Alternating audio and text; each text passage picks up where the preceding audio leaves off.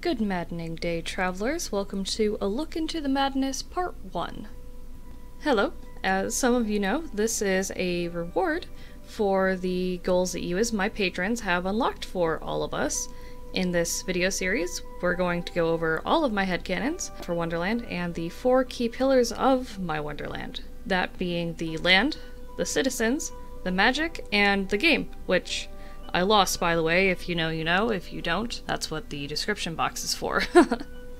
So, going in order, the land, which is Wonderland itself, from all of its rolling hills to the deep forests and its rolling waters. So, you know, land. Now, before we go in any further, I want to say a couple of things of where I draw my inspiration. I draw my inspiration from a fair number of sources for this headcanon hodgepodge. I take inspiration from the books, I take it from video games, and I take it from movies. That's why during the making of this video you're going to hear it referred to as my Wonderland, as mine, because it's all of my headcanons and all of my pathways that I've been meshing together for literally years.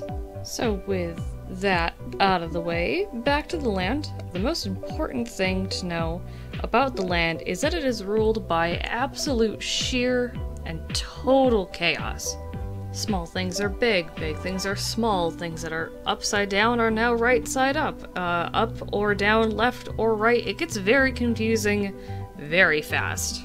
If someone gives you directions and you follow the quote-unquote wrong directions, you'll be reset either to the very start of your journey or to checkpoints along the way, depending on how far you've made it. The land will actually change itself based upon how the previous game with the previous Alice went. If it was too hard, it will scale itself down. If it was too easy, it will scale itself up, attempting to match it with the current Alice and pretty much create a perfect game scenario. The goal of the land is to push Alice to be the best version of themselves, good or bad, to unlock any hidden potentials that Alice is currently hiding from themselves. Due to this, in part, when a new Alice arrives, the land is shaped by Alice, as it is that Alice's needs that must be met by the land. So we've talked about game mode of the land, but what happens when there isn't a game? What happens when there isn't an Alice? Well, for those periods of time, the land returns to a more balanced, more neutral version of itself, a little bit less chaotic and less battlegroundsy. During this time, there's no one being tested, so there's no reason to put on a giant show, and this is when the land, which is almost as sentient as you or I, gets to sit back, relax, and just take a breather before another Alice ports in.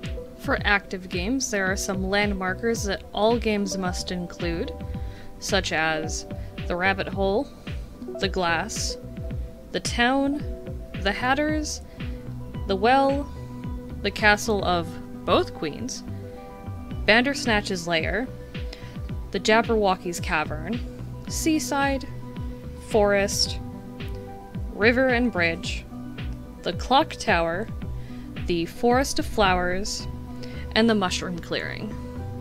During its relaxed time, some areas might condense down into others, such as the forest and the mushroom clearing, the in general forest, so those all three might just combine into one. The Queen's castles, these will condense down to just one castle, or they might bunk with somebody else, just to give the land more of a break. Now, this is all I can really cover about the land without treading too much into any of the other 3 categories I still have to cover, so this has been part 1. Thank you all so much for watching, listening, making it this far. Thank you to the subscribers who helped me unlock this, especially Yummy Kitty Cat and Nick Rising, and to everyone else who views this in the future, hello and welcome! I'm hoping to explore Wonderland in its entirety with you also, and I really hope you enjoy it. Keep an eye out for some Wonderland-related D&D items that I actually have in the works. I'm excited! Bye, travelers! Port you soon!